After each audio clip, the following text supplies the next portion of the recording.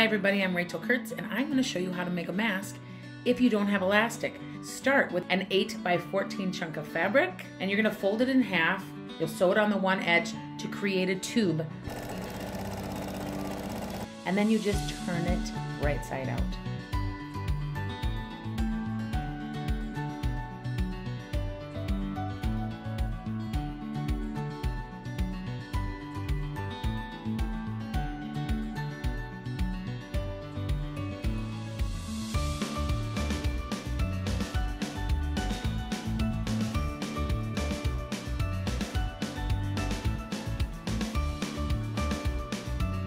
So you've made your two ties.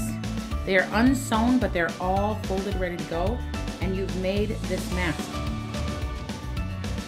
So you're gonna come down about,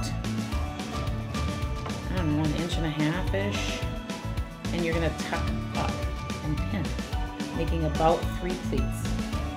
You don't need to have much fabric in that. And so you've pinned the entire thing.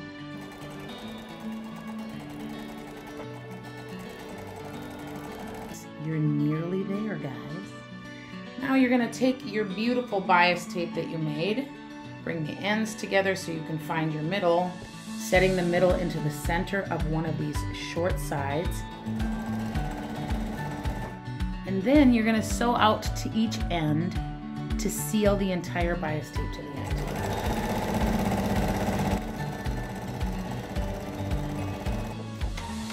And you have a completed way to make a difference in the lives of other people. Thank you for making a difference.